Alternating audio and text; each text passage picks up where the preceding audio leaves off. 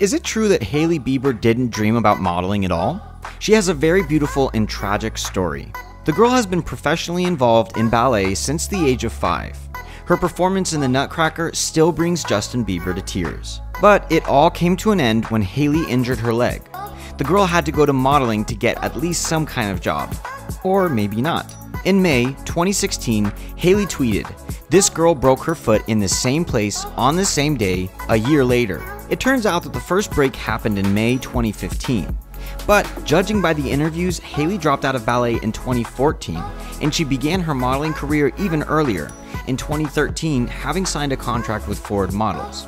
The story of how the trauma turned her life upside down? Just a beautiful PR legend? Want to know what else Hailey Bieber might have lied about? Then subscribe and write in the comments what you think about the story of Mrs. Bieber.